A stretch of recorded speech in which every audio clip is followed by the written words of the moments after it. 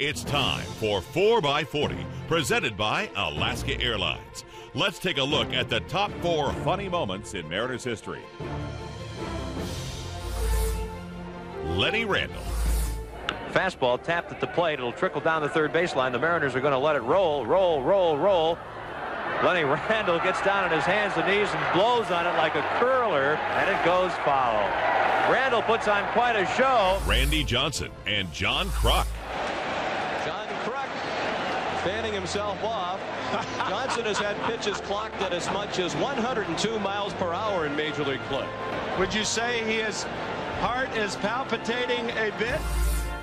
Lou Piniella. Lou Piniella furious with Barnett, tosses the hat, continues with the argument, and now kicks at his hat. Lou Piniella. And that hat's taking a beating.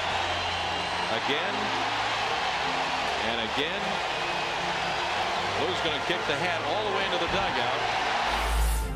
The Kingdom Cat. Muskrat or a Let me see that.